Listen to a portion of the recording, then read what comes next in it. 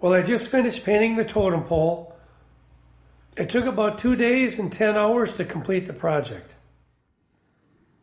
The Steeno totem pole was originally designed with 6 characters.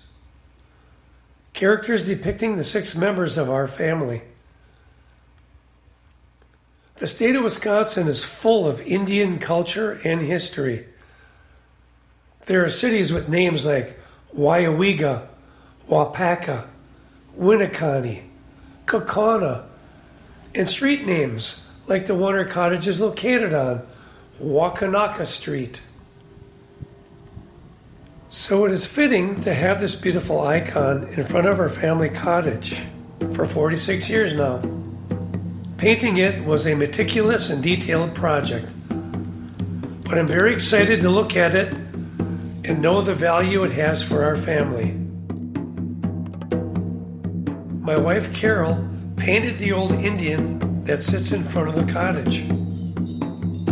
There's the director of affairs, our mother Joanne, in the background.